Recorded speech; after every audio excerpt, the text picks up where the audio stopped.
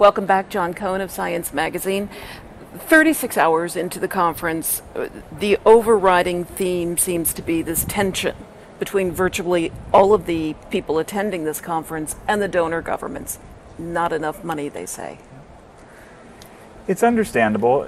The world went from no poor people receiving antiretroviral drugs not all that long ago, 2002, 2003, there was nothing. And now we're up to 5 million people. Who paid for it? The rich countries of the world. And now they want to expand, and they also want to keep everybody going who's on drugs. And the rich countries are going, we don't have any more money. And so they're looking at everyone, and they're also looking at the developing countries and saying, hey, you promised you would pick up some of the slack here. And there was a presentation today where a woman put up pictures of leaders' cars and private planes and from developing countries to say how many lives could be on treatment if this person didn't own this vehicle. I think there's outrage at everyone for not doing more and taking advantage of the opportunity because so much good has happened with what has been invested. That's the bottom line. And underscoring the financial situation was this report that the Kaiser Family Foundation, along with UNAIDS, put out, in which it showed that funding basically had flattened. That was very sobering because nobody had really documented it before, and so we now can see very clearly that we've hit the ceiling. And if you look back over the past 5 years, you see the skyrocketing of funding.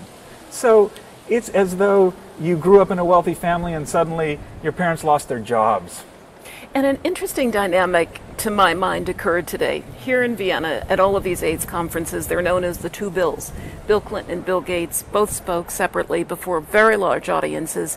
And so this issue of what donor governments are giving suddenly became more about what the United States is doing. I think that's really perceptive, and it was interesting how both of them dealt with that too.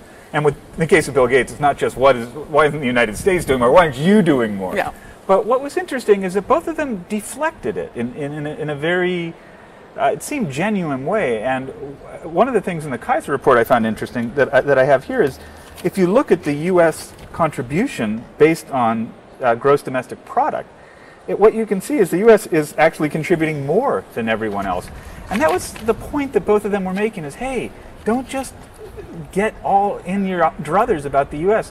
The U.S. could do more, but it's doing a lot.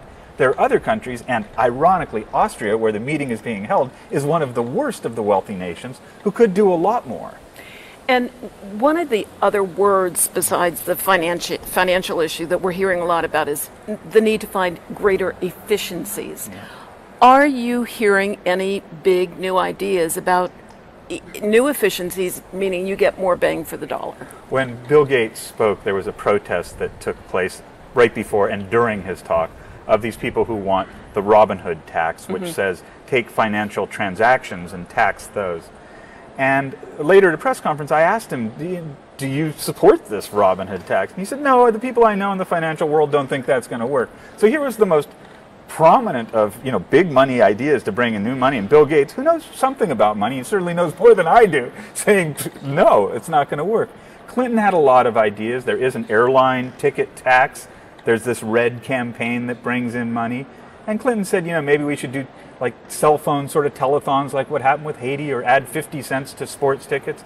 But my sense was it's all really fuzzy, that nobody has a concrete plan for how to find, this is a shortfall of $16 billion a year. And no big new ideas in terms of how to better deliver drugs, how to better create a more effective healthcare system in a poor, needy community.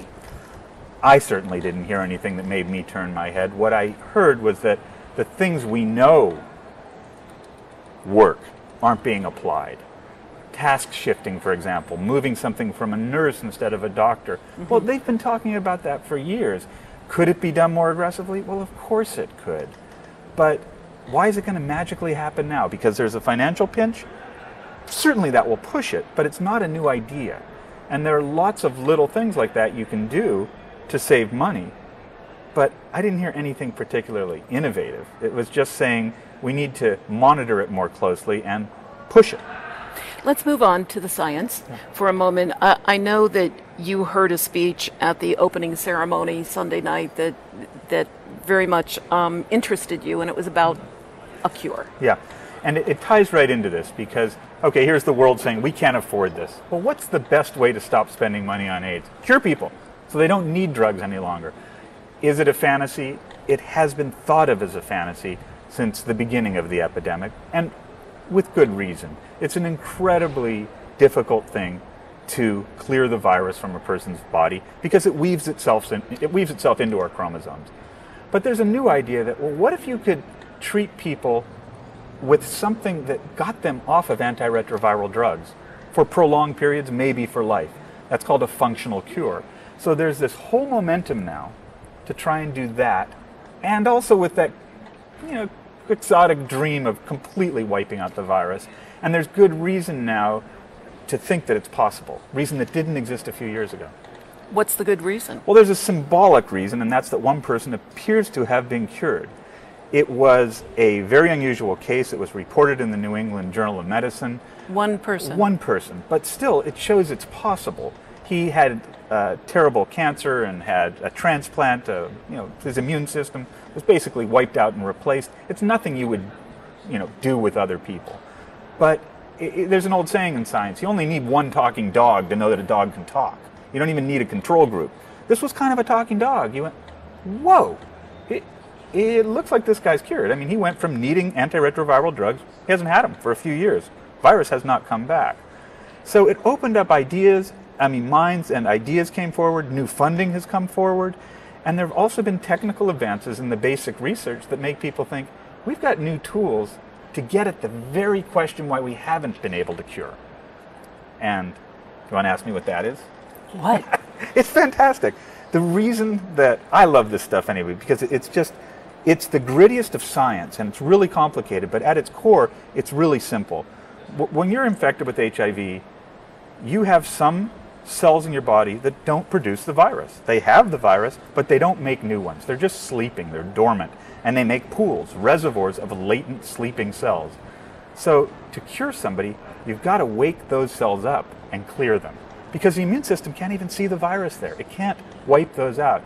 Anti-HIV drugs do nothing to those sleeping viruses. So the new idea is, how do we tickle those cells and wake them up and then get rid of those cells? And it's really cool stuff because it gets to the very heart of the most cutting-edge molecular biology.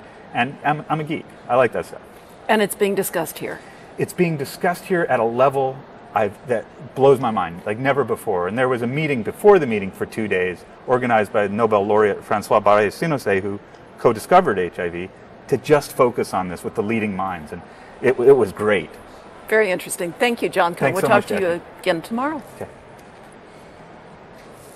Okay.